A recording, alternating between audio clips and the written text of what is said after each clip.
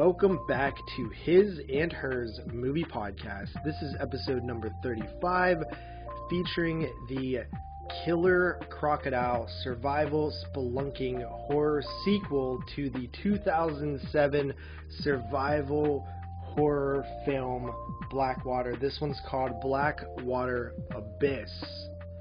Joining me tonight, as always, is my co-host Carly. Hi. And we are... Oh, did I say who I am? Did you? No. I am JP, podcasting out of Southwest PA in Carly's house currently. It is 9/29/2020. Right, which means... It is October Eve. Which means we have to carve pumps. No, we don't do that till like last day of October. No, remember the first time we have a live stream to prove it, we carved those pumps. It was a very hit live stream, I recall. Well, do you want to do it on the 30th? Because I do work. You work the 30th? Yes. Oh, well, how are we going to carve pumps? When I get off at midnight. Alright, dude, sure. You really want to do it, or you want to just wait till we're free, like Sunday or something? I would like to wait till we're free, like Sunday or something. Okay, maybe we'll do it on Sunday. Yes. Pumpkin season. Yes. So you have any plans for October, since we are on the eve of October? By the time you hear this, it will be October. Yes.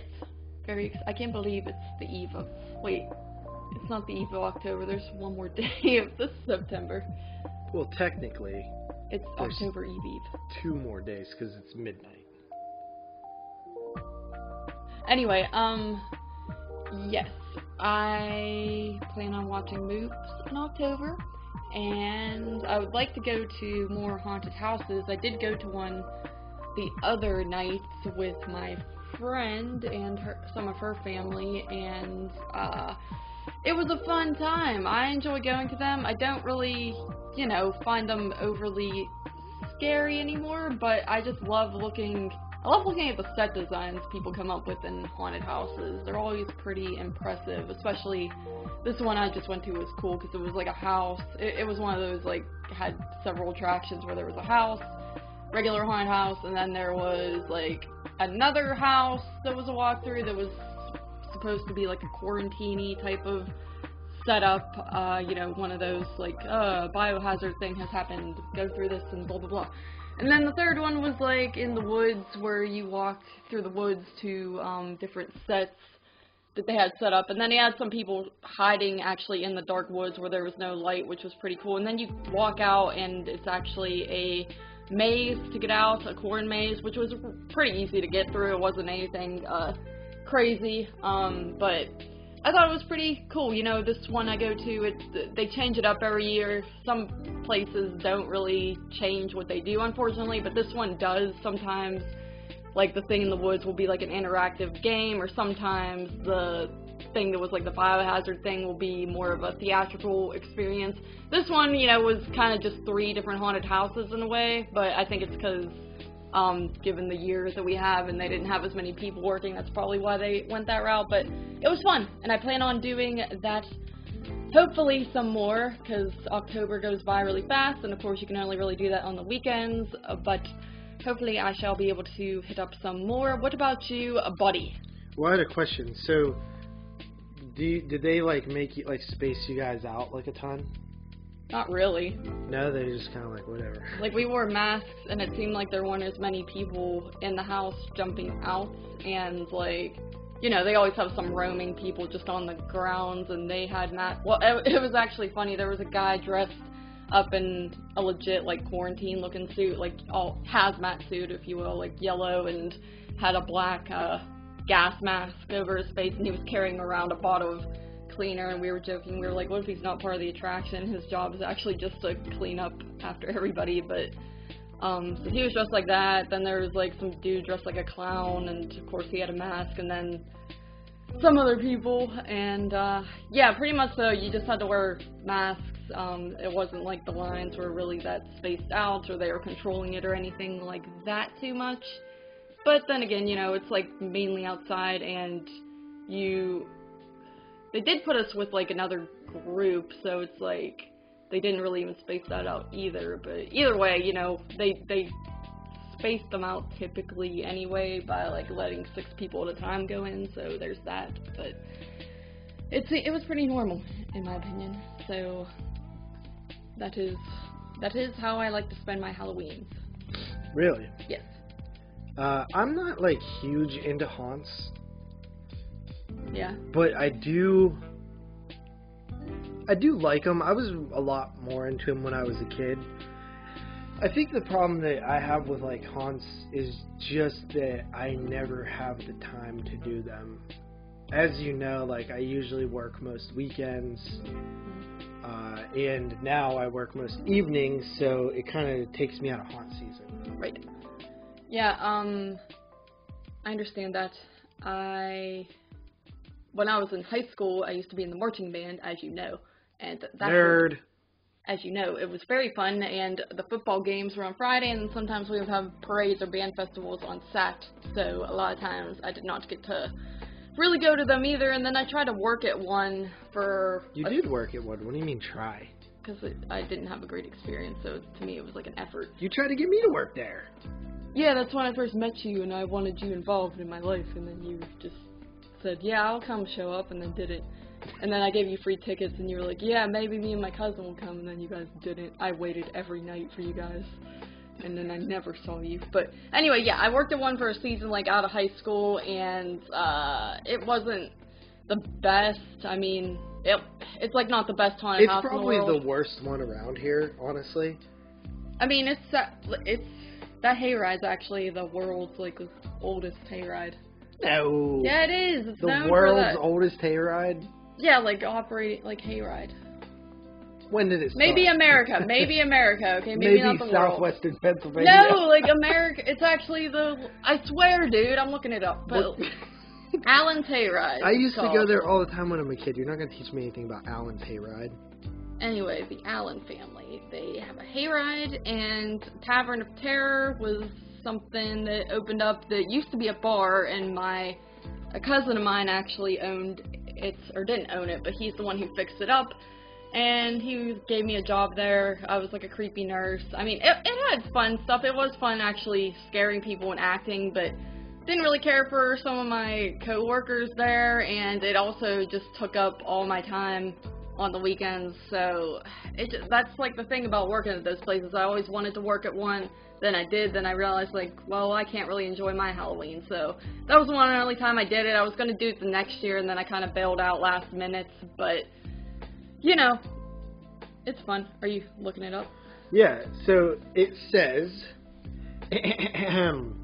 Allen's Haunted Hayride started in October 1979 by two brothers, Richard and Ronald Allen, right, and ran in conjunction with the then Uniontown Greater Jaycees. They operated these hayrides together for years.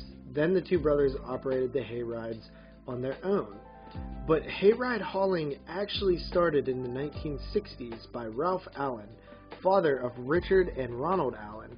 He hauled hayrides for various church and scout groups.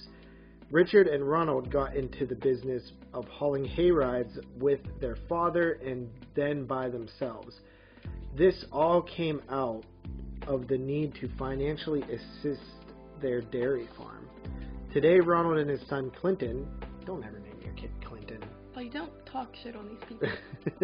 Along with their immediate families, continue to farm and raise 250 registered dairy cows, along with operating Allen's hayrides. Throughout the years, the course of the hayride route has been altered. A road was put through a forest, and bonfires, carnival rides, and games and added to the hayride attraction. Bonfires are by reservation only.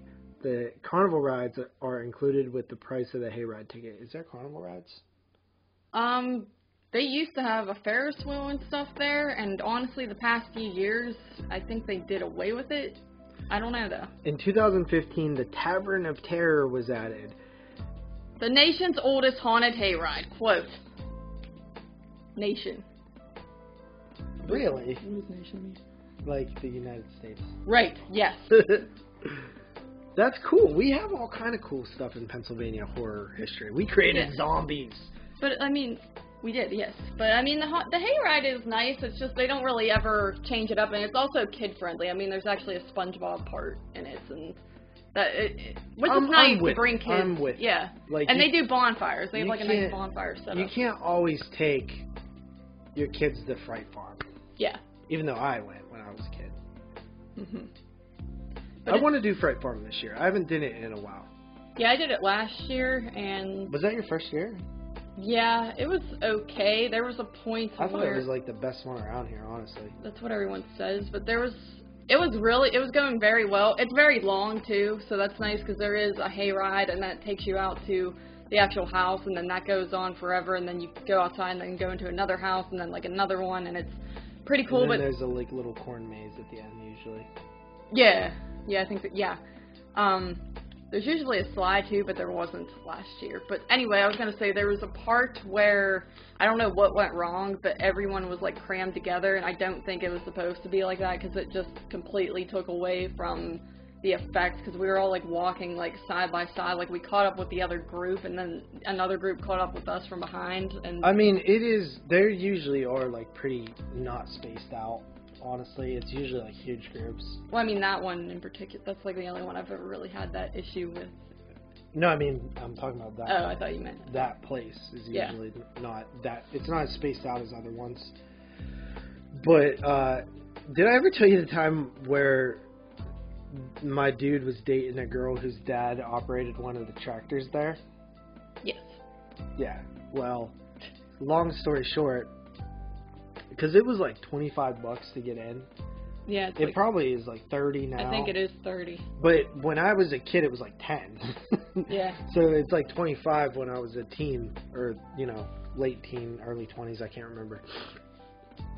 And this girl was like, my dad can get you guys in for free. You know, my dad works here. I could get you guys in for free. And we're like, sweet, you know, like, because we didn't even have any money that night. And so my buddy picks up me and my friend Martin and Marty. So Marty is the friend that picked me and Martin up. And we drive out the Fright Farm, and we get there, and we're like, yo, where do you want us to meet you at? And she's like, oh, meet me at the pumpkin patch. And we're like, okay. So, like, there's the big building with, like, where you go in, and, like, you have to walk down some stuff and blah, blah, and then there's, like, a big, like, festival area with, like, bonfires, and that's where you get your ride. There's, like, food and stuff down there. Right. And then, like, there's literally a farm next to it, like, with a big pumpkin patch. And so we walk down through the pumpkin patch. I'm like, dude, we're, like, and a pumpkin patch is not filled with, like, it's not a cornfield. It's, like, a huge open area with, like, pumpkins on the ground. So you stick out like a sore thumb. And we're just, like, walking down there, and I'm like, I feel like we're not supposed to be here. And we get, like, to the end of the pumpkin patch, and she's like, he calls her, and he's like, where are you? And she's like, oh, just, like, keep walking down till you see a fence and climb over it. And we're like, so, like, we're just sneaking in then? And she's like, yeah, basically. And we're like, so what do we need you for? Yeah. You know, and it was literally that. Like, we snuck into this place, and, like, it was so, I don't even know, like, how more people don't do that, because it's so obvious. Like, I guess it's so obvious that nobody tries it, but, like, we literally just cut around the whole place and just ended up in the back. But we walked through an open field to do it. It was weird. And nobody said anything, so. Well, when I went last year, they do a thing where I think they stamped your hand with a number, and now they have, like, a scoreboard looking thing up top that'll have, like, number 45, and then it'll be, like, I'll be number 46, and then they call you up, and then they check your hand to see if you're in that group. Okay, so. Because it's so crowded there. I think there was something like that, but I forgot this detail. Once we got into, like, the little festival area, we met up with her, and then she walked us, like, down the road, and her dad stopped the tractor and put us on, and we were the first people on. Then he went and picked everybody else up. Yeah. And then she was like, see, I did it. Yeah, so technically, she did. But we had to sneak in first. Yeah. So yeah, that was pretty fun. I used to go like every year. Like it was like I went like multiple times a year sometimes because it was like that was like my place. Yeah, it was super fun. I used to love going there. It was cool. But yeah, I always liked that one because it's a hayride and a haunted house. Yeah, and the hayride was pretty good. Like it was like there was actually a part that was really scary to me, but and there was a really cool part where they had like a car all of a sudden, like its headlights come on behind you, and then someone starts driving and they had like Freddy Krueger standing on top of it, and then he like jumps on the thing. I was like, Jesus, like so. Yeah, they used to well do done. some really cool back in like the 90s when I used to go. They used to like do a lot of like the big 4 horror villains. Yeah. Like they would have I remember one time they built like a whole house that like was down in the field. It was like I doubt it was a whole house, but it was like you could see inside. It was like a dollhouse, you know what I mean? Yeah. Like how you could see from the front view. Yeah. And it had like a girl that looked like Nancy, like sitting in a chair, and then like Freddy like popping out of like the thing. And it was like real cool looking. Yeah. It was like he was watching a play or something. But yeah. So anything happening this week? This week.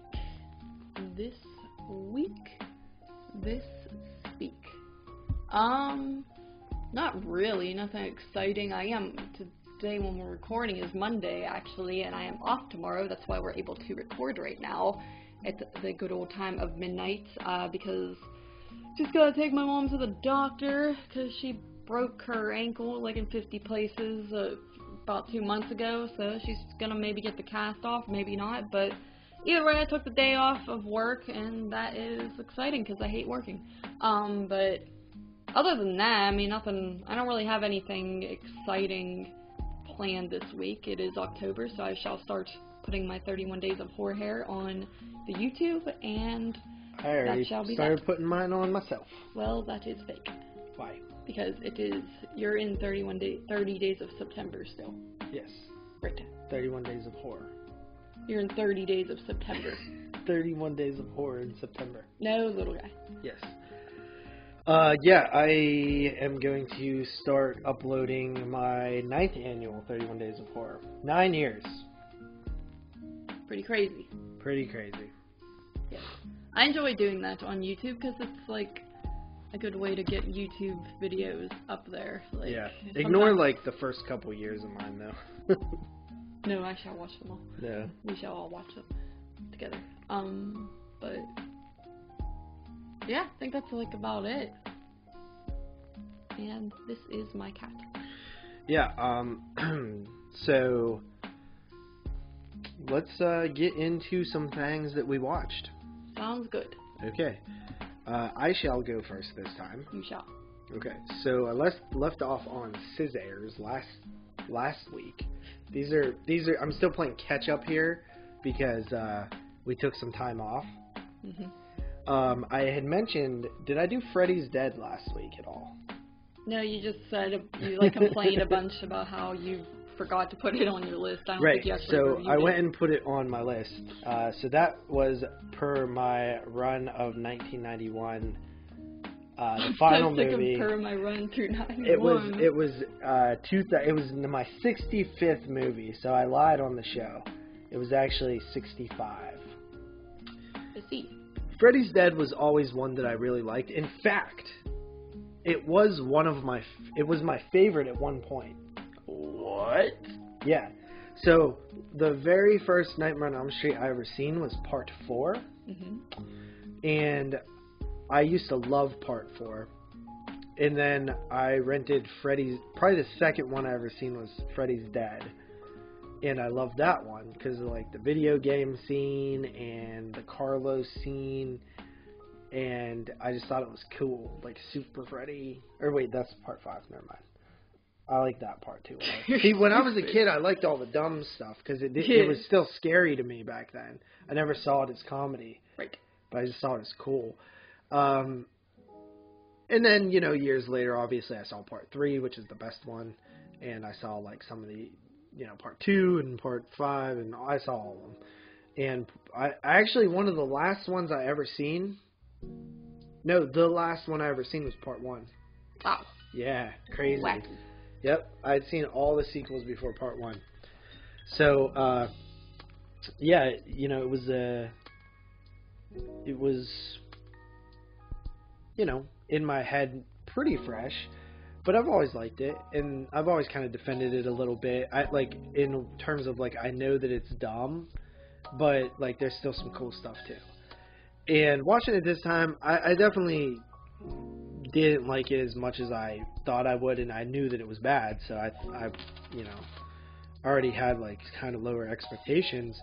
But, yeah, it's just kind of lame at times, but, like, the stuff that I like about it, which is kind of what I like to focus on, is I think the kid being, like, the last of the Elm Street kids, like, Freddy's, like, killed them all, is kind of a cool concept. And I like that he's stuck in Springwood, and he's trying to get out of Springwood. Like, that it's almost like the myth of Freddy is contained to this area where he existed.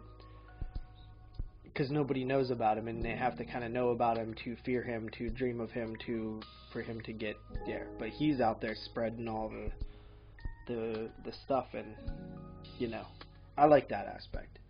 But everything else kind of sucks. Besides the Carlos death. That thing is cool. Right? Yeah, the move sucks. Dude, the Carlos death. Which one's Carlos? The death one? Yeah. Yeah, I mean, that's alright. And then the best part is when she's like, Freddy's dead at the end. I feel like that was just like such a massacre of the franchise. They were probably just like, okay, well, yep, he is. Yeah. Yes. Alright. Next up, number 379 for me. Are you writing down 379? No. Why? I'm right. What movie is it? Castle Freak. Okay. What number? 1995. Stewie Gordon. Shut up, dude. This one follows Jeffrey Combs and his wife as they move into a haunted castle that he inherited from this duchess. Or, what do they call him? I think it's duchess. Something. And his daughter is blind. She was in a car accident when she was a kid. Jeffrey Combs was driving. He was drinking. It killed his son, and it blinded his daughter. And his wife still seems to hold some resentment over that. Yeah. I started watching this movie on Joe Bob one night, and like I was like wanting to watch it real bad, and then I fell asleep like before I barely got it. I got pretty much to the part where he's dreaming about the car accident, and that was it. Yeah. And Barbara Crampton plays the wife. This movie is really cool, and it's that like the cool like castle atmosphere is there. The creature, the freak, is really cool. He's like gross looking, and he sees like Jeffrey Combs like eating out this chick, this prostitute. So he basically captures the prostitute and does the same thing, but I don't think he's licking. I think he's like he's taking eating out to like the actual, you know, no, literally. No. Yeah, so his face all bloody and gross. Ewy. Yeah, it's nasty. Either that or she was on her period. Funny. But yeah, it's sleazy, it's gross, it's cool, it's atmospheric, it's good stuff. The Blu-ray looked good. I finally picked up the Blu-ray from Full Moon, which it is a Full Moon film. I don't know if you knew that or not. I did. Did you? Yes. I don't think you knew that. I knew that. I actually knew that because I was like, wow, this movie looks decent for a Full Moon film. What? You did not. Yes. You're a horror novice. No, dude. Yes. I know like every move. Name one move. I bet I know it. Castle Shriek. I don't know. Alright, I gave that an 8 out of 10. One of my favorite Stuart Gordon films. Then I watched Session 9. This is number 380, by the way. Session boring. Session 9 follows a couple of guys who are like, I don't know what they do, like asbestos removal or something. And there's this like old mental asylum, and they get a job at this mental asylum to like clear out all this asbestos. It's like a 3-week job. The guy who runs the crew is in real need of a job, so he offers to do it in 2 weeks. And the dude's like, all right, well, you know, we're sure you can do it in 2 weeks. And then the deal still isn't like going through, so he's like, I'll do it in 1 week. And like his whole crew's like, dude, 1 week? This is a 3-week job, so they basically have to triple time it. And basically, it's them not working the whole movie. Shut up. Like, it's them needing to get this job done in 3 weeks, but every scene is them standing around talking. Yes. I thought that was really funny. Because, like, the whole time, it was, like, giving me anxiety. Like, the whole time I'm, like, watching the movie, I'm like, why are these guys not working? Like, work faster. You only have 3 weeks. Like, they look like they're just doing the job at normal pace, too. You know what I mean? Like, nobody looks like they're rushing. Yeah. But it's a pretty cool movie. It's a lot of dialogue and a lot of relationships between the characters. At first, I couldn't tell them apart. I was like, who's who? But each of them have their own, like, backstory and, like, thing that matters. So that was pretty cool. And then it's a very slow burn, but once you actually get to, like, some creepy moments, it is pretty effective. I think it's a film that works if you can get into the characters. Right. If you can't, like Carly, and didn't pay attention to the move. I watched the move. Did you, though? Yeah. He's like, in where what do you color live, Simon? is the bricks? Red. Nope. They're brown. They're gray. They're rock. Brown and gray are very different colors. No, buddy. You don't know the bricks. But no, it was a pretty cool move. I dug it. Gave it an 8 out of 10. Then I watched, this isn't a movie, but I just figured Dude, So, James Rolfe, the angry video game nerd guy that everybody knows him as, did a video on YouTube. Hey, pay attention. I am. That he basically took Quentin Tarantino's Kill Bill Volume 1 and 2 and edited it into one movie, and he talks about all of his edits and changes, and it's like one of the best videos I've ever seen. Okay, cool. I'm not adding that to your list. You don't have to add it to my list, but I just think you should watch it. And it was, as you know, because you're a big movie fan, Kill Bill 1 and Kill Bill Volume 1 and 2 are supposed to be one movie at one point. Yeah. But it was like 4 hours, and the Weinsteins were like, nobody's going to go see this. Yes. And then they raped people. Right. Yes. Yes. And so they split it into 2 films. Right. So yeah, that's very cool. Shout out for that. Then I watched Night of the Living Dead 1990. Alright. Why? You forgot the D. No. Stupid. Just go.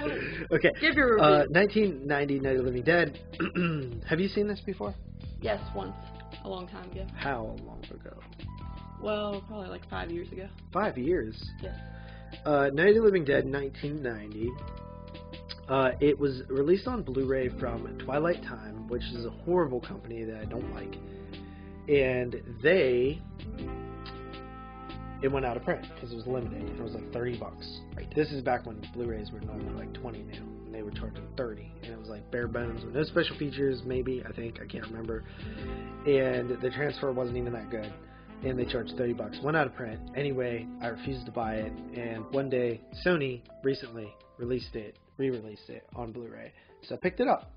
And Night of the Living Dead 1990, finally back on Blu-ray. It was only $15.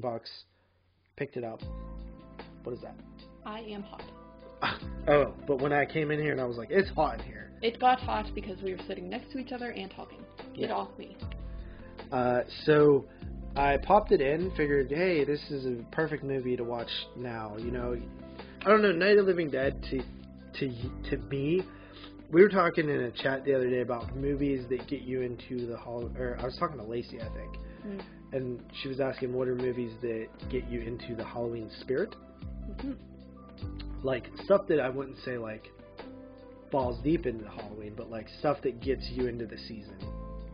Yeah. What is it for you? I guess Pet Sematary. And wait, what? What? Continue.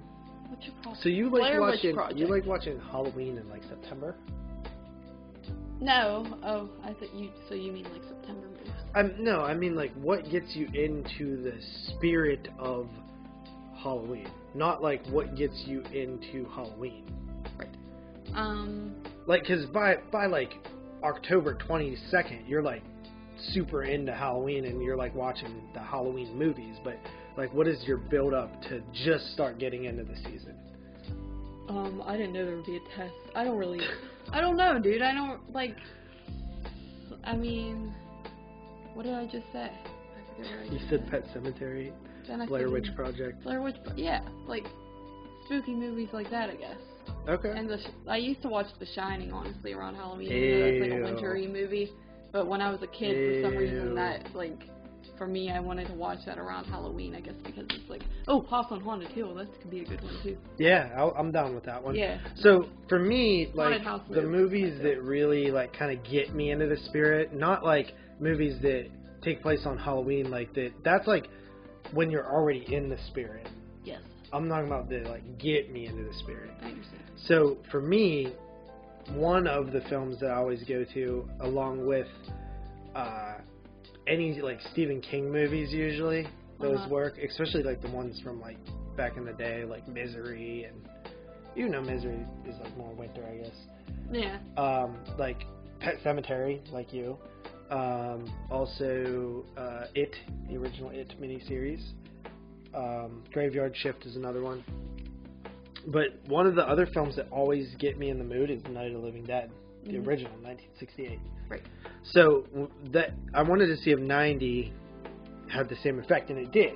So it kind of was the first film that I watched where I felt in the Halloween spirit. And I watched it like last week or so. So perfect, you know? It was perfect to watch. It's basically the same movie with a little bit more gore and a little bit of story changes. But it's the core concept is the same. The most notable difference is Barbara is now like more independent and strong female character. Yeah.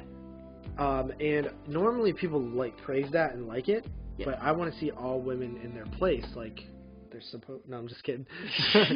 No, I think that the only thing that I don't like about it is it kind of takes away from Ben's leader character that he is, and I kind of like him. So he almost plays like the second fiddle to Barbara now, and I don't like that. Yeah, I barely remember it, but I do recall Barbara is like kind of becomes like the star almost of the film. Right. Where she's a little bitch in the original. Right. And then moving on to my first Survive 05. Mhm. So, as you know, we used to have a run through 91. Now it is Survive 05. Oh, you thought because run rhymed with 91. That's why you called it that. What do you think I called it that for? I just thought you were being like an idiot, like as per my run through 91. Like I thought you were just, I don't know. Like No, me and Dave both I'm called running it. through these. No, and there was Dive into 1985. That was never a thing. What are you Where talking was I? about? Was I just not included in that? Like, it's time to dive into 1985. thanks for like letting me And then know it was that. Run through 91. It was Run through 91. And then it was Survive 05. And then what was 72?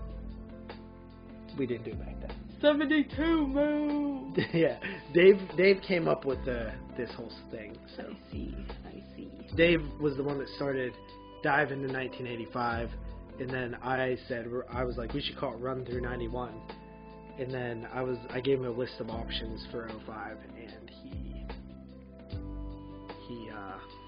he said Survive sounded okay. My other ones were like Vibing with 9. Vibe with 05. Stupid. Alright. We could also do Dive into 05. I mean, I don't know, because that sounds like you're always starting. Like, you're just starting, like, not to dive into these movies, but No, I'm saying, but we did dive into 85. Oh. You're dumb. Well, that was stupid then too. No, I'm telling Dave you said he's stupid. I didn't. What? Dave wasn't on 85. He listens to this show. What do you mean Dave wasn't on 85? Dave Parka? Yeah. Wait, was Dave on 85? Oh wait, that's the one we just did. Well, I'm sorry. I am so sorry. I'm mixing all the times. Never mind. Go on. Just tell your review. All right. So, The Descent, 2005. I also watched this for the summer series. Let me say that I don't think that this is a masterpiece like some people do. I'm a little bit of a hater on this movie.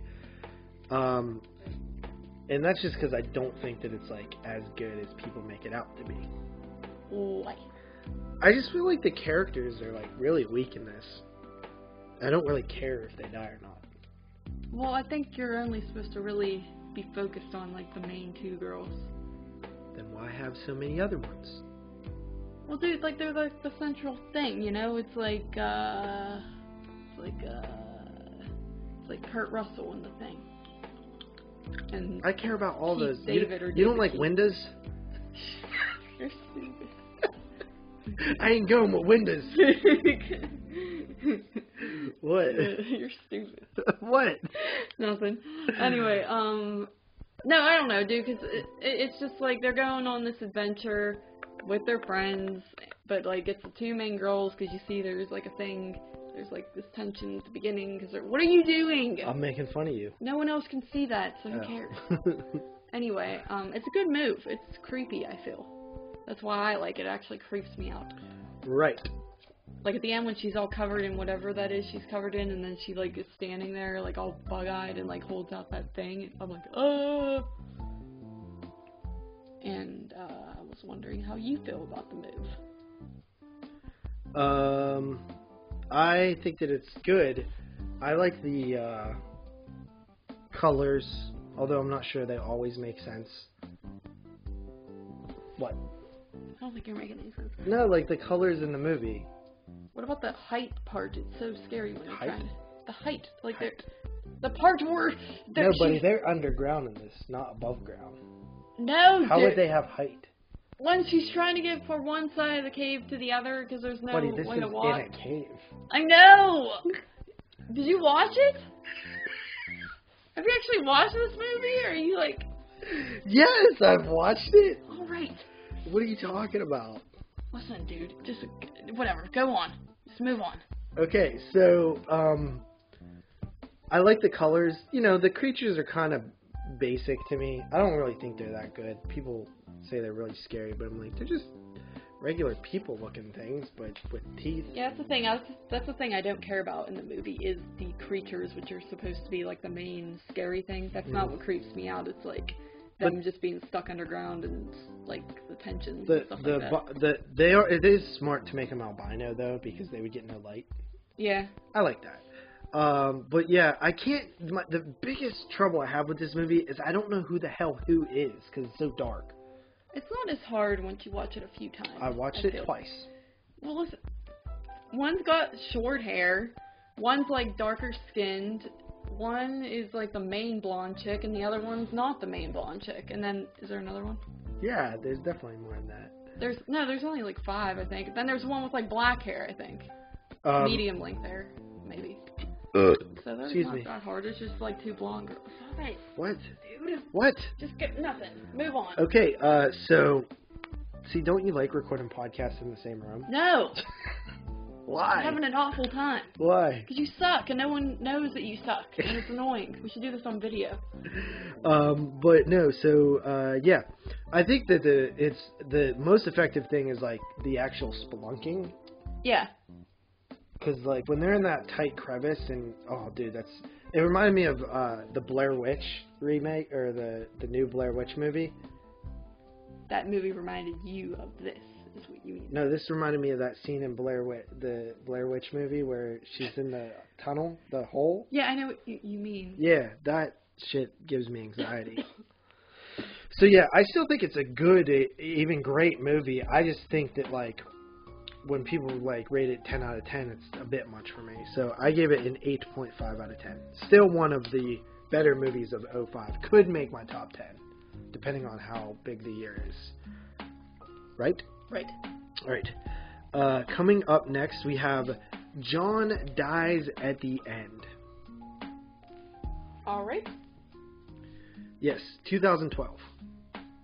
Remember the 22 Shots book club? Neither do I. Dude, shut up. I'm sorry. I didn't mean it. Owie, help, ouch. I didn't, shut up. Don't bring that up. Damn it. I knew somebody was going to say that when I watched this movie. Am I the only one who said it? Oh, I'm sorry. Dude, What? stop. Dude, What? come on. You scared your cat. You did that. How'd I do it? It ran away when you I'm screamed. busy wiping my bruises. Where'd you get those? From you. I didn't do anything. Come on. It's hot in here. But when I came in, I'm like, it's hot in here. You're like, dude, no, it's not. I'm like, no, seriously, it's hot. You already said that. I can't put the air on, though, because we're recording. I know, but you should have put the air on before I got But here. it wasn't hot until you arrived. It was always hot. It was never hot. You're right. It wasn't hot until I arrived. All right, dude. How many more movies do you have to talk about? I don't know. Well, this is number 383, and I've watched almost 400 now. Dude, I'm going to kill myself. You're taking so long. I did, dude. I've been rolling through these. No. Are you serious? Yeah. I've been rocking and rolling through Okay, these. then let's keep I thought you said you wanted to do this one in like an hour and a half. Yeah. So what are you saying? I'm saying, like, I have movies to discuss as well. Do you have a blind spot? Yeah? No. Okay. John Dies at the End. Have you seen this before? No. It's pretty cool. It's about this dude. It's like told kind of out of order, and there's like a lot of narration and stuff. But it's this dude who like is like dealing with this crazy stuff in the world. Like, for example, like an early scene, he's like, you know, just talking about him and his friend like going to help this girl, and they get to her house, and they open this freezer, and there's all these like meats in there, and all the meats come out of the freezer and like form a meat body. And then the meat body attacks them. But it's just like kind of has like that like nightmare logic type thing, but it's because there is a drug, like a new drug on the street called like, I forget what it's called, as your neighbor is extremely loud. It's not my fault, buddy. Okay. But they take this drug, and the drug is like almost like this living liquid, and they take it and then they hallucinate, and like, but John gets like these not telekinetic, but like psychic powers, and he's telling all this stuff to a reporter and stuff. It's pretty cool. Actually, I think Angus Scrimm's in it for a little cameo, which is cool. Directed by the one, the only, the G, the Don, the Coscarelli. Right. Don Coscarelli. Yes. It's 5 syllables. People with 5-syllable names are really cool.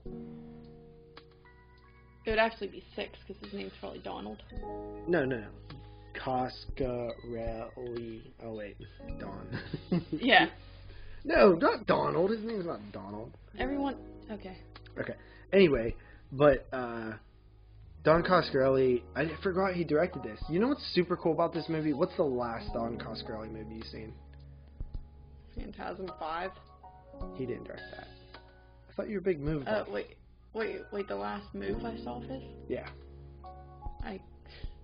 Incident on and off a mountain road? I don't know. Right. Really? Long time ago, huh? That's the last movie he ever did? Well, this is. When was... Oh, this is 2012, yeah. Oh, okay. But... And then that's... Yeah, he did Bubba Hotep, Incident on and Off a Mountain Road, and then this, I think. But what's crazy is you watch this movie, and it looks like some modern director made it.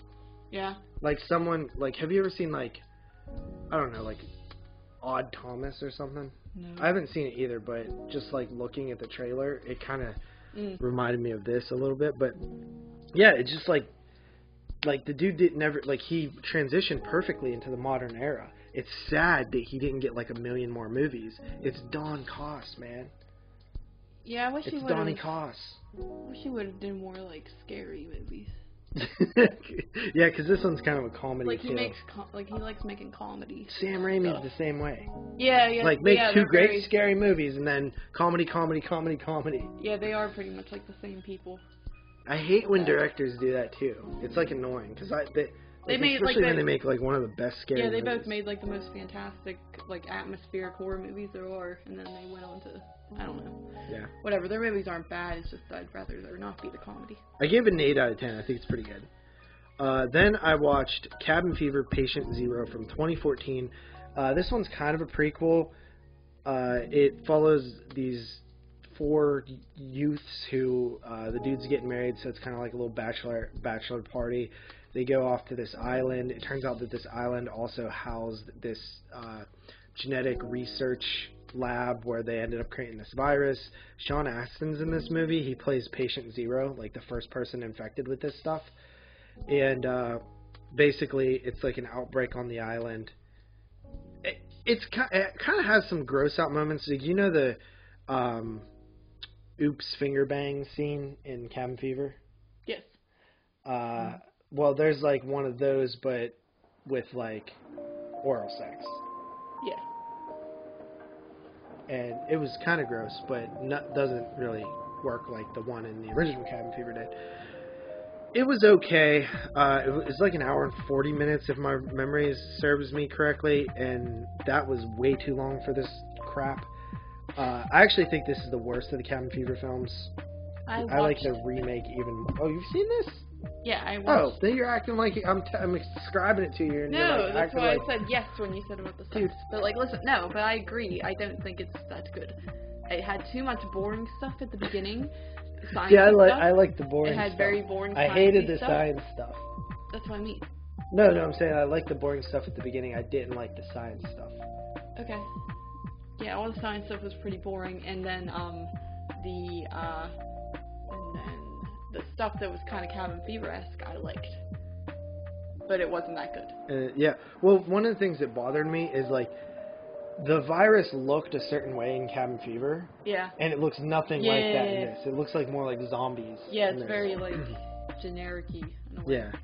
Yeah. Okay, May 2002 is my next one. I rewatched this for the summer series. Angela Bettis is an absolute brilliant person. In fact, 22 Shots is doing the Carrie franchise in an upcoming episode, and I was dreading it because it's like watching the same movie 4 times. Like, 3 of them are the exact same movie almost, you know? Yeah. But one thing I will say is that it made me actually want to see Carrie 2002 because, as you know, May came out in 2002. Yeah. And Angela Bettis plays Carrie, which is essentially a May-like character. So maybe I'll appreciate that movie more now that some time has passed. I always say I feel like she plays like 2 different versions of awkward somehow. Really? Well, that Yeah, just shows to her range of acting. Yes. Like, what a weird... But that would be so weird to just be like, okay, I gotta go play awkward in this move, and then I gotta go play awkward in this move. You've said that joke before. No, oh, you remember. I was hoping, okay. But no, she is so good in this movie. Me and you talked at length about this movie after I watched it. Yeah. It is in the 22 Shots Hall, but I think I only gave it an 8 back then. I'm like closer to a 10 now. It's phenomenal. Yes. That's fantastic and phenomenal together. Right. Yes. Yes. Phenomenal. Mm-hmm. I make up things. So yeah, I give it a 9.5 out of 10. Won't stay on it too long. Then I watched House of the Devil, 2009, as part of the Teapot Summer Series. And this is a slow burn throwback film from yesteryear where it takes place in the 80s, I believe. Yeah, like 83 maybe or something like that. Yeah, and it follows this girl who's in college and she's really unhappy with her roommate in like the dorms or whatever, so she wants to move out on her own. She basically needs a job for this new apartment that she got, or this new house that she's renting, which is pretty sick, but she doesn't have enough money to cover it yet, and she needs the payment by Monday, so she needs like some fast cash. Certain things about that kind of like bothered me watching it this time. Like, do you think somebody would really agree to a house to write a check on Monday when it's like Friday and not have like any idea where they're gonna get like $350.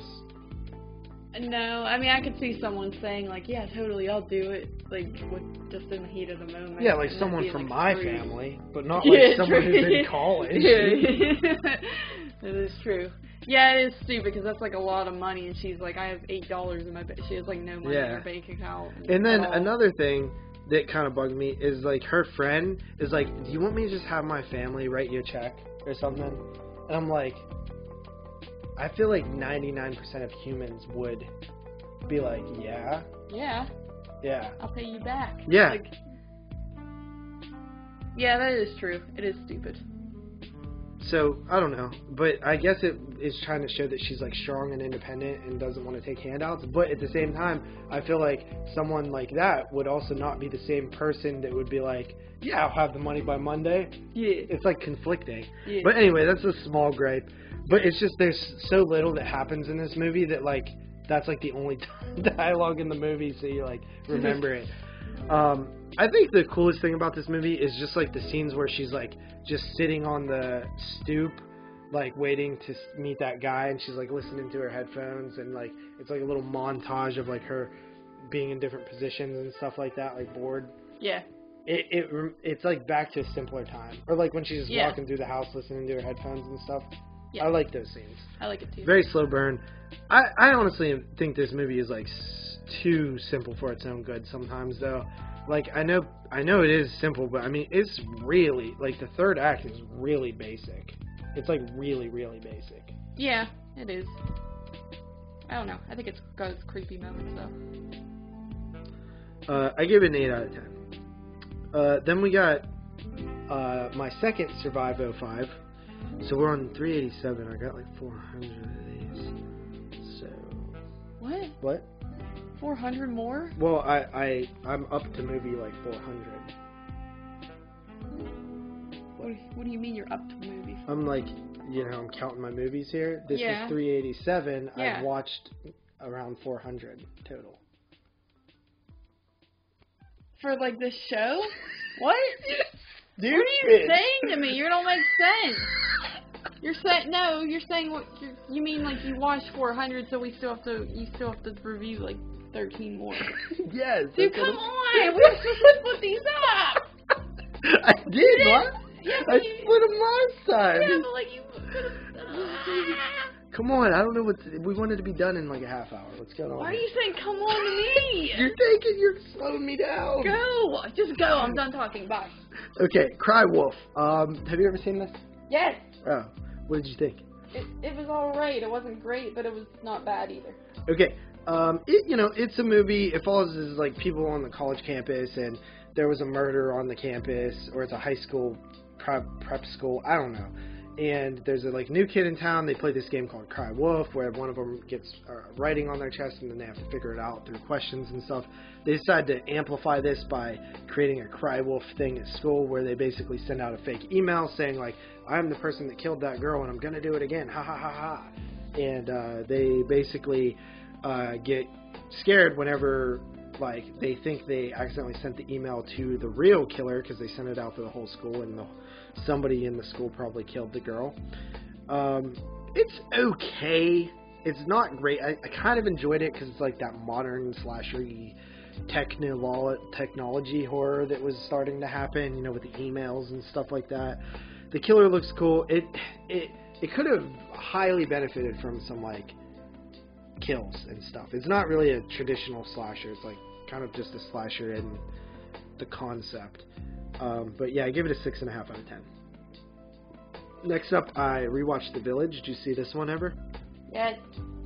We were talking about it on the summer series because Jerry said it's like his least favorite movie ever or something, least favorite horror film. So I was like, let me revisit this. Do you like The Village? I liked it when I first saw it, and then I revisited it, and I didn't like it as much, but I still thought it was okay. Yeah, well, I thought it was good. It held up. I think it's creepy. I don't mind the twist. You know, that if you can't get on board with that, you're gonna hate this movie. I do feel like the first time that I seen it, it was a little underwhelming, and I did feel cheated, but I was okay with it this time. And I think this film is like really well directed, minus some like slow mo scenes. I gave that an 8 out of 10. And then we had our drive-in adventure, which we'll talk about later. Yes. Then I watched King Kong for Survive 05, number 3. Also, it was for 22 shots. And I watched the nearly 3.5 hour cut. I'll kind of leave my thoughts on it alone, but I used to really like this movie. My opinion has changed. Either I really, really like it now, or I like it a little bit less, or I hated it, or I loved it. You know, it could be any of those. Right, yeah. But yeah, so that's, look out for that on the next show. Then I watched From Beyond the Grave, 1974. This is an Amicus horror anthology with 4 stories. The first story is called The Gate Crusher, which follows a man who who buys a mirror. Oh, so the wraparound involves Peter Cushing in a antique shop, and the people that come in to buy items are the ones that the stories are about. So the first story was The Gate Crusher. This guy buys a mirror. The mirror has like an entity in it. Tells him to kill people. He does. Pretty good story. Probably the most violent of them. The second one is The Act of Kindness, which stars Donald Pleasance. And actually, Donald Pleasance's daughter plays his daughter in this film. Ooh. Yeah, didn't know that at first. But this guy is like kind of lonely, hates his wife. He befriends this guy on the street after donating to him. He lies about being a decorated war veteran and befriends him and kind of falls in love with Donald Pleasance's daughter there a little bit. It's pretty cool. The third story is The Elemental, which is like about this like monster thing that you can't see that's like burrowing into this guy's arm. He meets a clairvoyant. She says she can get it fixed for him. It's pretty cool, but I wanted a little bit more of it. And the fourth story is The Door, probably my least favorite. It's about this guy who buys a door, and when he goes in, stop, it's falling asleep. When he goes in it, it's like another world, and there's a bad guy in it. It's okay. 7 out of 10, pretty fun anthology. None of the stories stand out as amazing, but none of them are actually bad either. Next up is Son of Kong, 1933. It came out 1 year, or less than 1 year, after the original 1933 King Kong, which is just insane to think about when you really think about it. So yeah, it was bad. It was horrible. It was like such a pain. It's about same dude goes back to the Skull Island to find treasure. This time the director guy finds a baby Kong. It's like way more like cheesy and silly, and he's like, you know, sorry I knocked off your pop, son, or something, you know, and it's just stupid. I hated it. 3 out of 10. Right.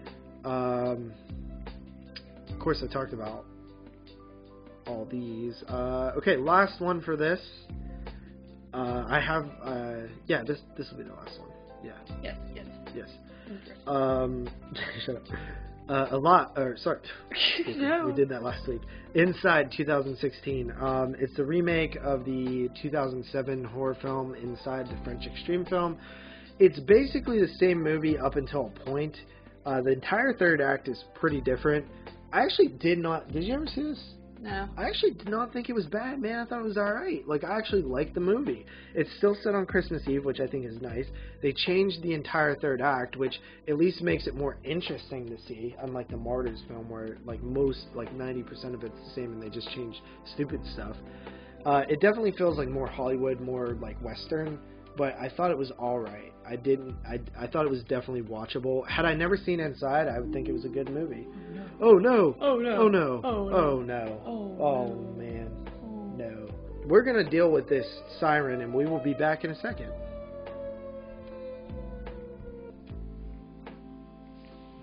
Actually, I'm not done. I totally forgot. No! So King Kong 1933. It's an absolutely amazing film. I mean, I tell the story on the show about how we went and seen it, and like I leaned over to you and I was like, this isn't just a good movie for the time, it's a good movie for now. Yeah, I thought it was a very profound thing that I said that day. No, you were more like, good move. No, I didn't. Yeah. So yeah, I won't go too far into it. Just know that I love the movie. I think it's great. It was amazing seeing it in the theater. And then finally, this is actually my last one. I decided to give Black Water 2007 a watch because we're doing the sequel today. Yeah.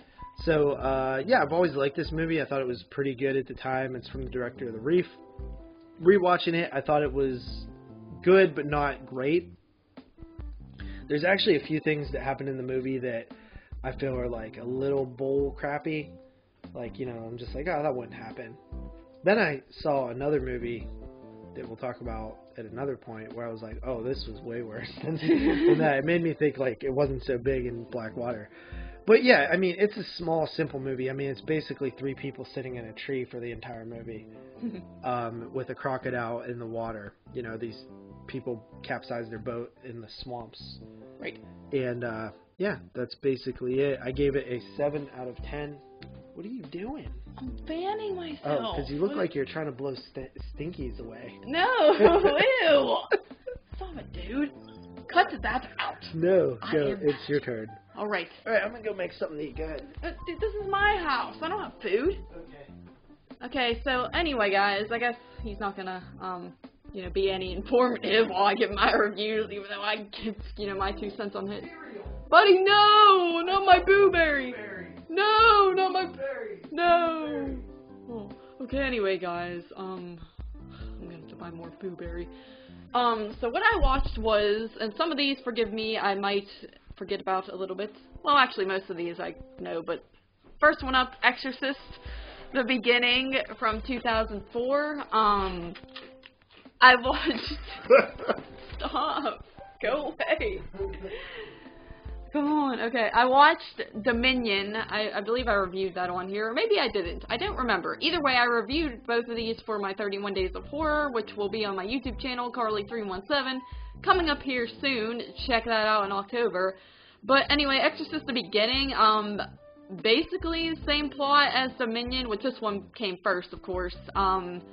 And it's about, you know, Father Marin. He has a really bad experience during the war, and it causes him to not want to be a priest anymore. So he takes on this archaeological project in, I believe it's somewhere in Africa. And while he's there, some exorcism devilly stuff starts to go down, and he's kind of torn between whether or not to, you know, bring his faith back into it, or just think like, oh no, everyone here is just crazy. And that's kind of it, and that's exactly what Dominion's like, and I watched these very close together, and I didn't realize that. I knew that they had redid the prequel to The Exorcist because they felt that the beginning wasn't going to be good enough, but I didn't know that they literally did the same plot and used the same actors and the same sets. So it was a little jarring to watch this. I think Dominion is definitely better, but at the same time, I don't think either of them were that great, if I'm being completely honest. But yeah, is that my microwave? What are you doing? Why is there a banana? That's not a banana, that's a catnip. Oh, by the way, it seems like you have spilt rice in your microwave. Shut up! Dude, don't go in there, it's dirty. Anyway, after that, I watched the Masters of Horror episode Dreams in the Witch House because it is from 2005, as per my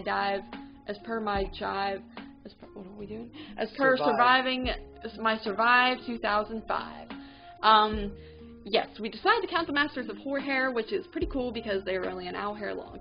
And this was the second episode, and basically about some guy who is a college student working on his thesis. He needs a place to stay. He goes to this kind of crummy apartment complex, or more so like a room complex thing. It's very much like in Dr. Sleep, where he just like rents out that room and that's where he lives, or like Shawshank, where it's like kind of, you could barely even call it an apartment. But anyway, he rents it out, and then he, you know, meets this woman neighbor who is a struggling single mom of this baby.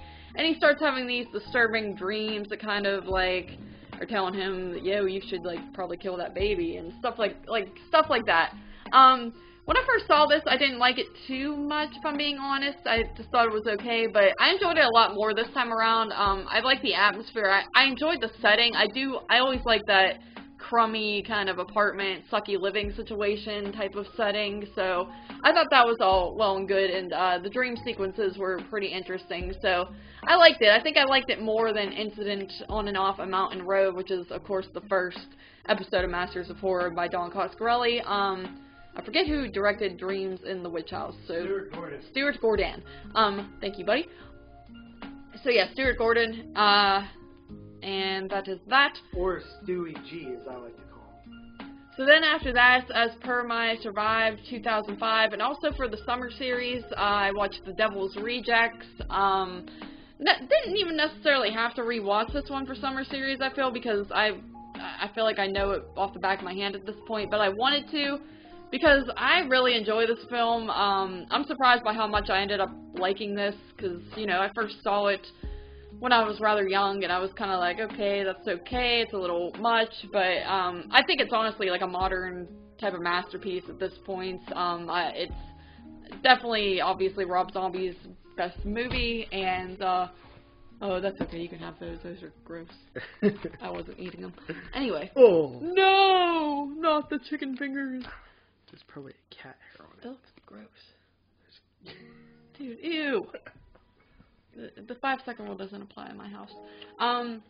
Anyway, Devil's Rejects, what can you say? It's a great film and just a fun story. I just love the characters in this. It's a fun movie, it's a brutal movie, all mixed in one, and it's great. 10 out of 10.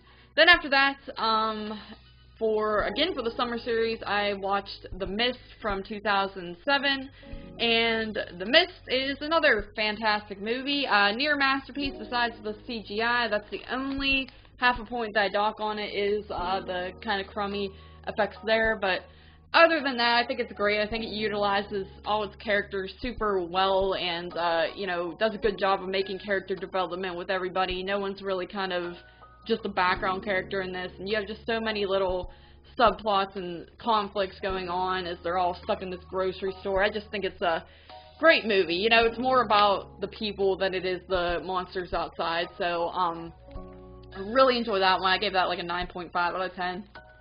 Then after that, checked out Wrong Turn from 2003. I had this on VHS and just wanted to watch it one night, and yeah, it's also a pretty darn good movie. I had only seen this one once before, and that was several years ago, so didn't really remember a whole lot about it, but was curious to see if I still enjoyed it, and I did. I think I even liked it more this time around. I will say that one of the main characters, her name is Carly in the movie. I think she's very annoying and super, like, the hot one. I get the one who's really annoying and is like almost getting them killed like the whole time because she keeps screaming and like wanting to stay for her boyfriend who's clearly dead. Yeah, I hate characters like that. Yeah, Jeremy Sisto, who is hot. He is in this movie as well, which is kind of cool because I didn't even realize that, first time around. I think I saw this before I saw May, so I never really would have made that connection, but it's a good movie. I think it's got scary moments. I think the bad guys look pretty creepy and menacing, and it's like a backwoods film, and I like that setting, so I enjoy it.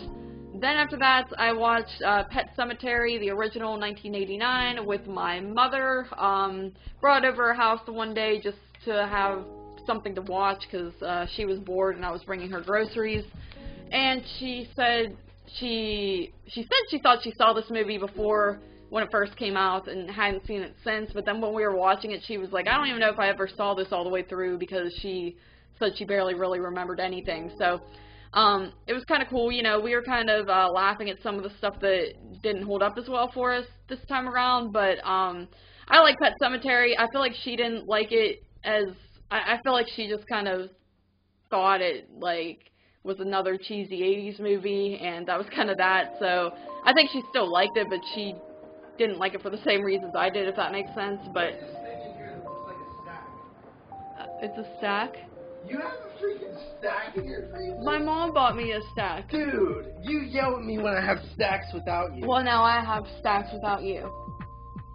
Anyway, So after that, I watched Jeepers Creepers 2001, which I actually just bought on DVD at the Dollar Tree recently. I have it on VHS, but I did not have it on DVD, so I grabbed it on DVD, and I love Jeepers Creepers. I think it is a great monster type of film, and I think it's very creepy and effective still to this day. There's a lot of creepy parts. You know, you got the crazy cat lady parts, you got the creeper himself. I think it looks really, really good. Just that shot of them driving by when he's throwing those mysterious sheets down the pipe, and then you get that shot of him like staring at them as they drive by. It's super scary, and you know, it's done in broad daylight, but it's manages to be, I think that makes it even more effective, is that it's done during the day where you wouldn't expect to see something like that. I think it's really scary. I like the characters, the brother and sister dynamic, how it's kind of like Derry's like the annoying younger brother, and then his sister's kind of the bitch older sister who's always annoyed by him. I think it's very realistic, and yeah, great movie, one that I grew up with, and one that I love. It sucks that Victor Salva sucks, because he could have done great moves, but instead he liked to rape kids. Anyway, after that, I watched Ringu 2, whatever, 1999. That's the last one. What do you mean? That's the last one. Ring 2. What do you mean? So your last move. No, I have like 3 more. Buddy, you No, Ringu 2, buddy. I watched both of the Ring 2s recently. Why? Because one's a 99 move, which is for my 31 Days of Horror Hair, and the other one is a 2005 move. So anyway, Ringu 2, this one is obviously the sequel to Ringu, which came out just a year before that, in 98.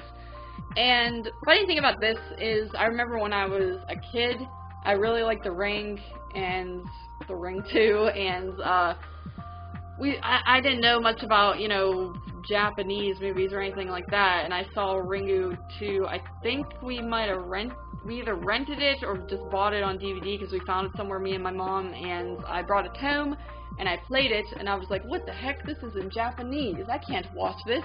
And my mom is also an idiot, and she was like, you're right, this is in Japanese, it is subtitled, we cannot watch this. And I think I still was just watching it and like not knowing what was going on, and it was just in Japanese, and I wasn't even reading the subtitles, but because there was aspects to it that I remembered watching it this time around. But anyway, that's just a story of me being dumb and my mother also being dumb. Honestly, I was kind of disappointed with this. It has its creepy moments, but it's kind of boring. It's more investigative, more so than even the first one, where it's like trying to figure out more of what's going on with the cursed tape and the girl and stuff like that. And you know, you get some scenes of Sadako up close, and I just don't think I don't like the look they give her, especially at the end. There's a scene in the well that I just don't think looks that scary or anything like that, so it was a major step down, because I do like the first one, and I thought this one would be just as good, but it definitely was not at all. So I think I gave that like a 6.5, but you know, it's okay. After that, I watched Amityville Dollhouse 1996. This was one I had never seen before, one of the later sequels, of course, and I had a lot of fun with it. This one is about this family that moves into a house that the father built, and it turns out he built it over the old Amityville house that had burnt down. He built it on the property, and he's investigating an old shed that happens to have been left on the property, finds a replica dollhouse of the Amityville house, and gives it to his daughter for her birthday. She's all excited, it's in her room, and then weird stuff starts to happen around the house. Yeah, I thought this was a lot of fun, much like The Evil Escapes. It's just very fun. You know, it's got its cheesy moments, it's got very cheesy kid characters. Kind of the thing is, like, it's 2 parents who have been divorced, or the dad's dead, and the other one, it's like the mom is just, like, not in their life, and then dude remarries this woman. She's got, like, a dorky son, and then he himself has a teenage, angsty son, and then, you know, an innocent daughter who gets the dollhouse. So it's got that going for it. It's got cheesiness and just some ridiculous moments with the family, but I thought it was pretty fun. I enjoyed that quite a bit. I gave it a 7 out of 10 for enjoyability. Yeah, I like that one too, honestly. Yeah. Honestly, that might be my favorite one. Yeah, they're all kind of fun. Yeah, not my favorite one out of, like, you know, counting the first two, but, like, my favorite of the later sequels. Then after that, I watched It Waits, a 2005 movie. I watched this on Tubi. It's basically like a monster movie. There's, like, this girl. She's, like, a ranger of sorts, supposed to be looking after this area, and she kind of has like a drinking problem because she was involved in a tragic car accident recently that she cannot get over.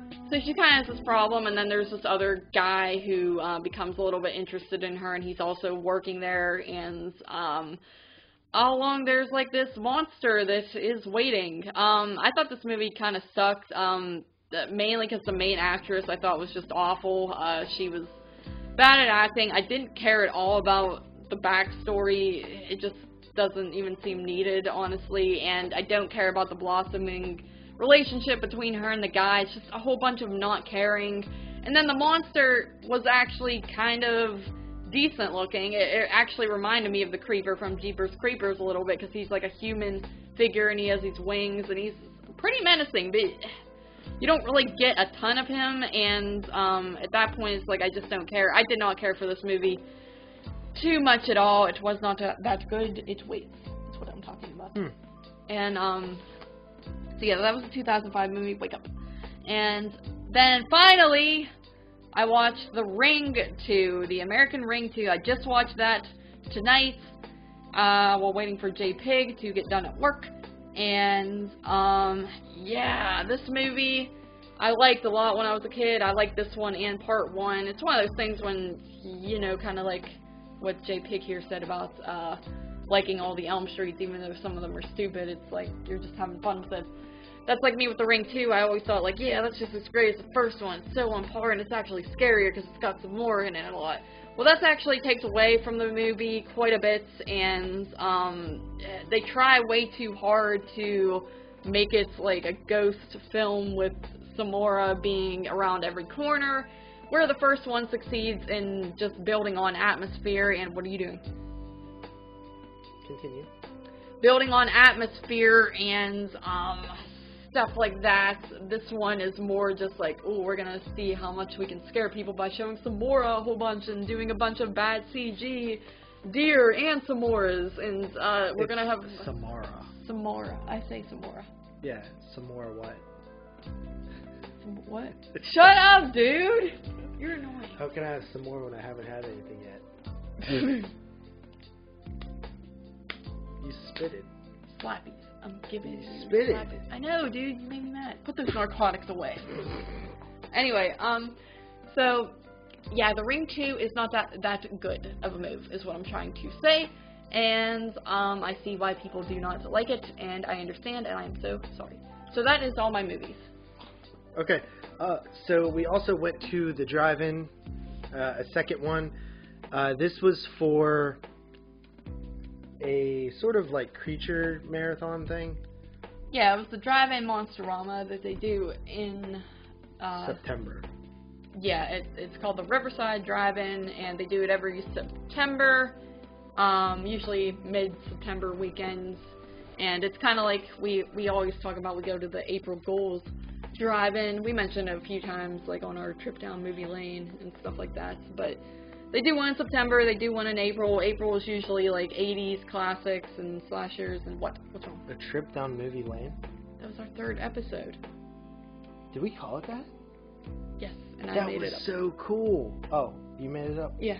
That sucked. Oh. I was about to say, that's a cool name, but then I thought about it and I was like, no, actually that sucks. Anyway, yeah, so we went to this drive-in, and the September one usually plays like weird stuff that I don't like much. It's like monster stuff. Like it'll be Hammer or stuff. More older stuff. Like April is usually like 70s, 80s, 90s. Yeah. While mostly 80s, but like while the Monsterama is like 50s, 60s, 70s. Yeah, pretty much.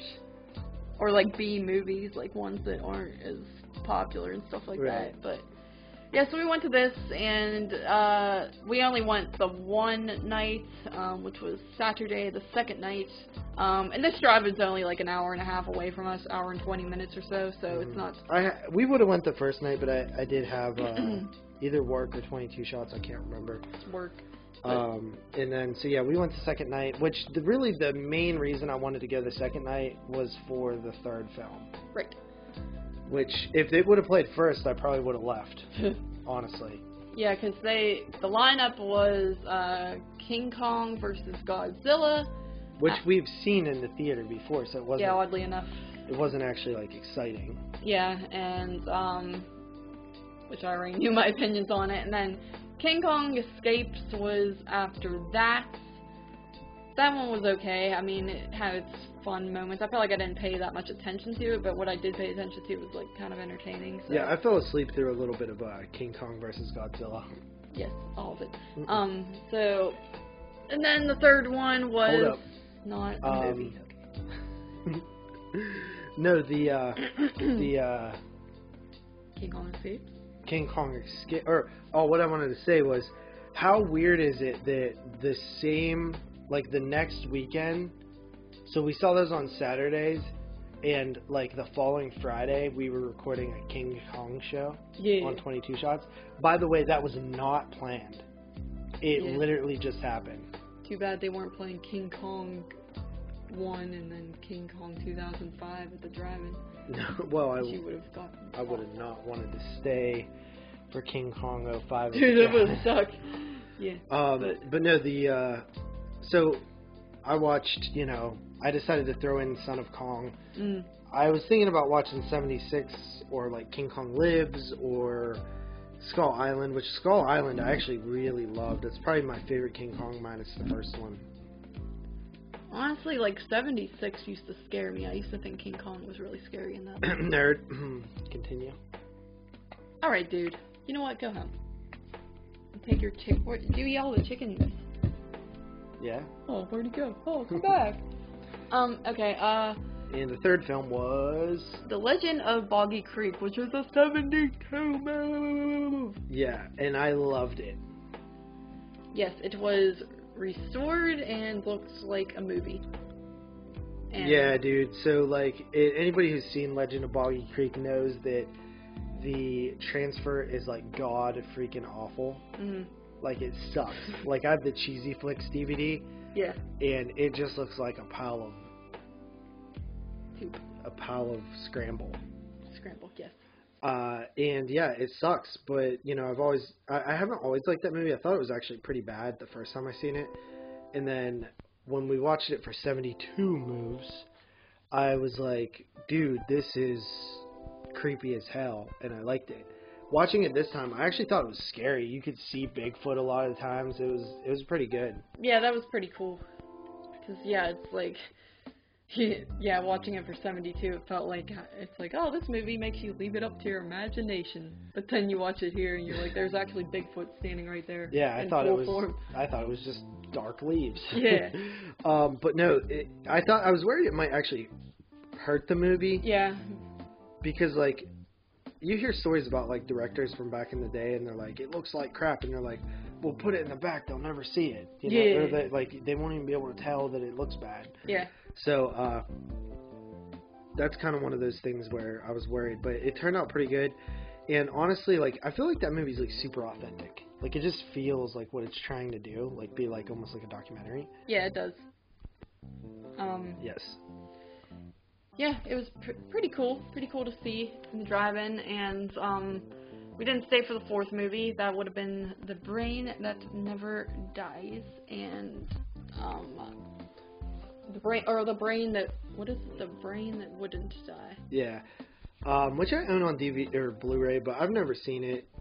I would have liked to stay for it, but it wasn't really worth staying up that late for that after. I have it on VHS.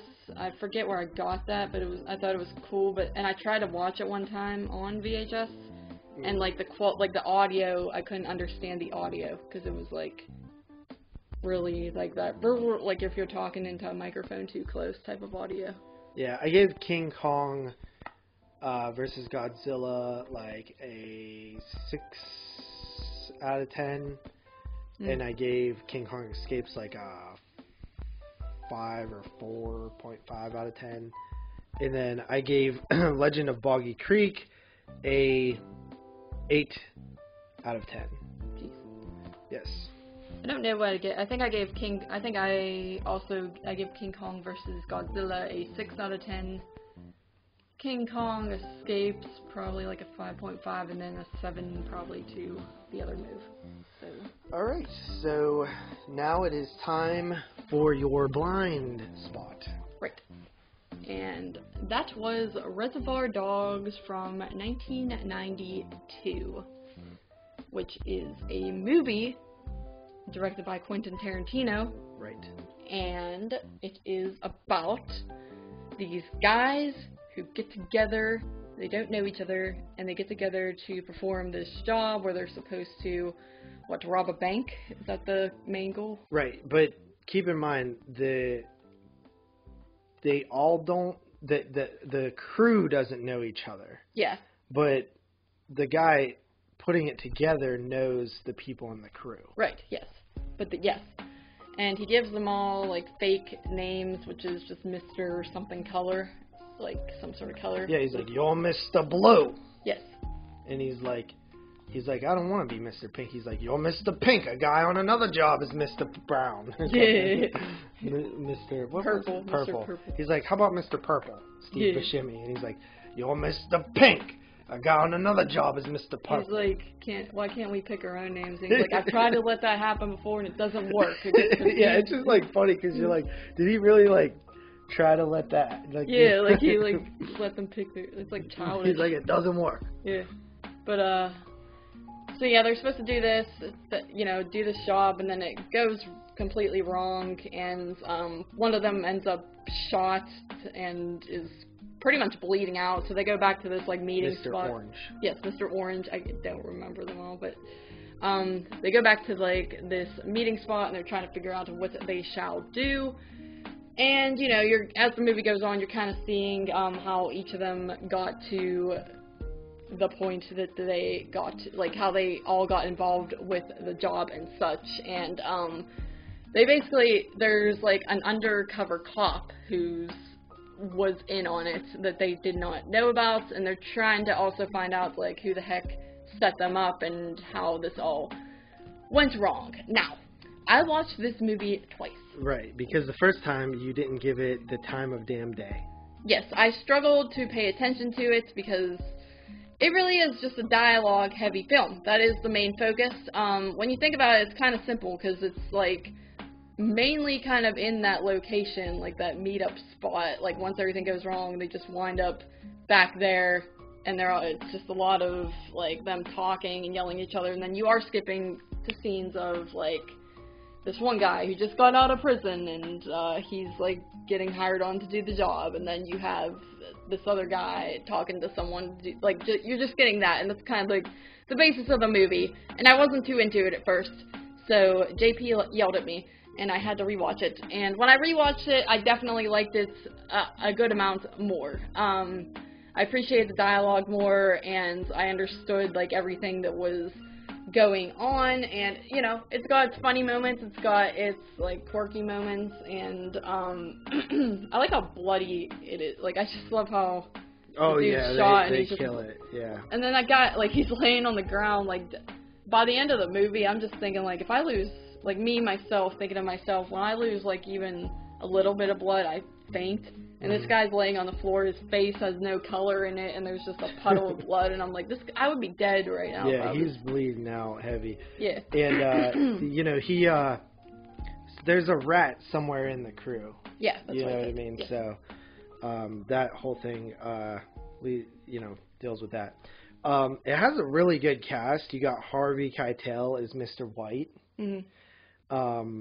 You have Tim Roth as Mr. Orange. Michael Madsen as Mr. Blonde, a.k.a. Vic Vega.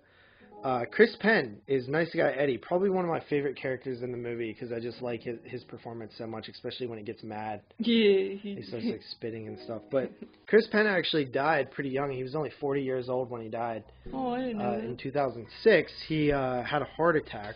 Oh. And he was actually the voice of one of the corrupt cops. I think it was...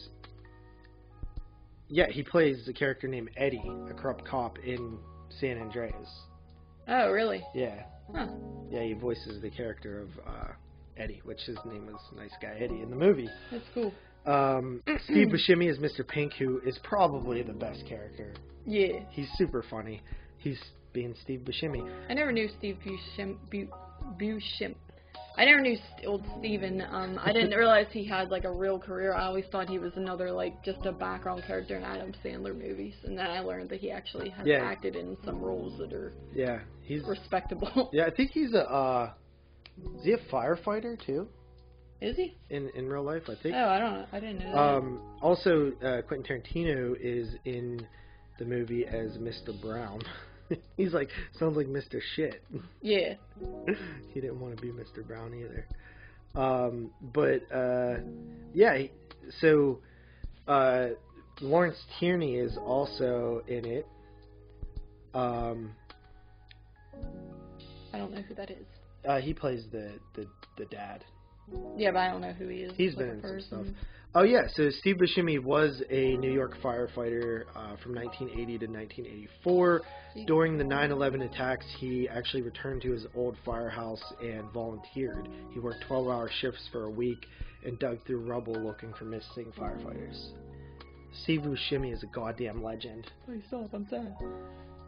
Dude, he's pretty shitty. He's a good dude, though, man. I love Steve Buscemi, dude. I would love to meet him. He's in an episode of Tales from the Crypt, one of my favorites of like the later seasons. Yeah. But yeah, great cast. I told you before, this is my favorite Quentin Tarantino movie. I think that it's just absolutely phenomenal. What'd you rate it? I gave it an 8 out of 10. 8 out of 10, huh? Right, yes. Okay, so I need to pick my blind spot. Yes. Do you have the list? Yes, in a minute. I shall have the list Please in a minute. don't I just suck. have to... Please don't suck. I have like What? Like a 90% chance of it sucking. What? Yeah. No, dude. Alright, I'm going to randomize. What is number 8? My Sister's Keeper. I already did that one last week. Right. Alright, let's try again. Number 5. The Boy in the Striped PJs. I did that one the week before. You are correct. Let's randomize again. Number 5. The Boy in the Striped PJs. Okay. I think I did that one already. Yeah. Let's do it again. Number 6. Oh, it's Polar Express, which is a Christmas movie. So not doing that one yet. This is the record. It's been rough. Number 8. My Sister, come on, is this a randomizer, Yes, dude? Look. 8, 5, 5, 6. You're stupid. Alright, let's go again. Number 8. This is crazy. This is being embarrassing. Alright, let's do it again. Number 11. I didn't do that one, I know I didn't. Panic Room. I did that one! I know, we've been going through these. Number 7. 7. The Wedding Singer. Damn it! Yes! It Dude, sucks. Steve Buscemi's in it. Okay, I like Steve Yeah, Buscemi. he's great. He has a great Back-to-back Buscemis. Dude, I've been wanting to watch that. Maybe I'll watch that one with you. Like a good little podcast. Okay. Co-host. Alright. Now we are... Into our featured review. We have Blackwater Abyss here. Came out this year from the director named... Andrew Trocchi. Yeah, and Andrew Trocchi directed Blackwater as well as The Reef. The Reef is definitely his best movie. Yes. And, So this is a sequel. Kind of. In name only. I didn't realize the first Blackwater was all the way back in 2007 like that. Yes, if you would have listened to my review earlier. I did. I'm saying, like, I forgot to mention it earlier. Okay. Yes. So what is the plot? 5 friends exploring a remote cave system in northern Australia find themselves threatened by a hungry crocodilia. Yes. Does it really say that? No, I said that. Oh. Crocodile. So yeah. It's crocodilian, by the way. I liked what I said. So yeah, you got these friends. They go exploring a cave, spelunking, if you will. No, it's spelunking. Splunking? That's what Spelunking. Spelunking. Spelunking. Spelunking. Yes, spelunking. That's what I said. Okay, so they're doing that. They go down into a cave, and they're down there, and they happen upon a body of water, and it's like really beautiful, and they're like, heck yeah. And they're like, yeah, this is why we do this. And then, like, I think before they go down there, the one girl's like, maybe we shouldn't do it. We might not be able to get out. And dude's like, of course we will. And, you know what that foreshadows. So they go down there, and they're chilling, and then all of a sudden, there is something scary in the water. Well, there's a torrential downpour that's happening. Right, and it floods the cave system, so they get stuck in, like, an area, and there just happens to be a crocodilian. Yes. And the water is rising, so they can't be chilling down there for much longer. Of course, they don't have cell phone reception because they're in the freaking cave, which is stupid to do.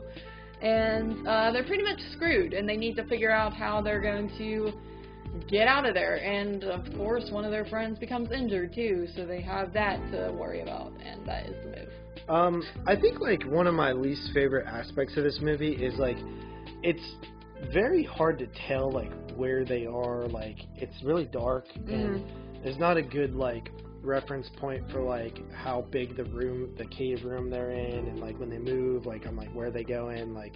Yeah, you just get scenes of them, like, crawling across, like, the wall, and then suddenly it's, like, one character's over here, the other's... It's not that interesting to even look at. It's just, like, a circle of water, and they're all down there, and it's dark, and there's a crocodilia. Yeah. My least favorite thing is that it's very just paint by numbers, in my opinion. Like, I could pretty much tell how the whole movie was going to turn out from the start, and it just does everything you would expect. Like, you have, you know, the friends kind of being like, maybe this isn't such a good idea, and the other friend being like, nonsense, I know this cave like the back of my hand. Well, not like that, but like, you know, the friends who think they're the experts, and they're like, there's nothing bad can happen. Then something bad happens, and then one of the friends gets, like, fatally wounded, and they're like, we need to get him to the hospital, but of course we're down in this cave, so it's going to be really hard to get him out, and also the whole cave is closed up now, so, oh no. So then it's like, we're going to have to split up, and the guy characters are going to have to go do something, and then they go and do it, and then, like, stuff starts going wrong, and then there's a relationship reveal. Yeah, and which, you know, it just kind of, that even becomes kind of obvious that, like, something's, like, up with that, like, halfway through it. And it just seems kind of typical to have, like, turmoil between the characters. Yeah. But it's just, like, what they do is, like, so regular. Yeah. You know what I mean? They could have done something different. Right. But, yeah, I think you're right. I think it is kind of paint by number, and I think the survival aspect, which was in the first Blackwater, is kind of missing a little bit, you know what I mean? Mm-hmm. So I think that it's kind of, I don't know, it feels more like a movie, and I think that there's two ways you could do this movie, right? You could do it 100% straight-faced, in which if you do that, you need to have, like, more grounded, less movie-feeling scenes. Or you could do it like Crawl, which that's what I felt more like a monster movie. You know, it didn't feel like a realistic survival thing. Yeah. But unfortunately, they don't do it like Crawl, but they have scenes that are like Crawl-esque in it, like they do. Like the last scene, the one that you have a problem with. If that happened in Crawl, it would just feel like normal. Yeah, I kept thinking of Crawl while watching this, and just even all the crocodile attack scenes feel kind of over the top. It's just like, it feels like a shark. It might as well just made it a shark movie at some point. But yeah, this movie, it wasn't a bad film, you know? It's a film. And I do like I'm not gonna lie, I do like these types of movies. I compare it to like the Descent or 47 Meters Down sequel that I only saw the sequel, but it reminded me of that. It's like he took like 47 Meters Down Uncaged, The Descent, and Crawl and turned it into a movie. Pretty much. And like I said, I do like them. I think they're easy films to watch. It was a very easy type of movie. It wasn't something that you really have to follow all these dramatic plot points. I mean, it's just a killer crocodile movie, typical characters in peril film. So I do think you could get enjoyment out of it. I just didn't think it was anything special. So it's, you know, that's all I really have to say. There's like, it just wasn't anything outlandish or crazy. So yeah, I pretty much agree with you on that. Right. So with that said, let's go ahead and do some Letterboxd reviews. All right. I can read this one from Mr. Dustin Baker here. Seems pretty legit. It's a 2.5-star review, and he said... So is this the negative or the positive? I guess it'd be negative. I guess it would be negative, it seems like. Yeah. Uninspired and lethargic rehash of Killer Croc beats, stealing whole bits from The Descent, including asinine boyfriend drama to go with the caving aspect, but not really making you care. It's what you expect. Characters stuck and coming up with new developments to give them an excuse to go into the water and have the same exact chase over and over. The croc bits are fleeting and never satisfying, leaving us mostly with people we don't care about, shivering while stuck on a rock and wondering who's boinking who. Though the bit at the end where the stupid bastards end up back in the water made me laugh. Okay, so that was really funny. That was like a painfully accurate review right there. Let me see if there's any. Let me see what the most positive review is. A lot of negatives. Yeah, 3.5. Alright, this one's good. 3.5. Okay. Something about Australians and cave exploring I like. The cast was good. Luke Mitchell looks a bit like Chris Hemsworth, whom I thought was in this at first, and a bit like Daniel Ferrero. Spartacus series. Love the croc shots. That was a horrible review, but yeah, there wasn't like very many croc shots, honestly. Yeah. And yeah, there was like another good review that pretty much just said, feels like a mashup of 47 Meters Down Uncaged and The Descent, but I love both of those films, so that really worked for me. The claustrophobic setting adds an extra level of tension on top of the already existing crocodile threat.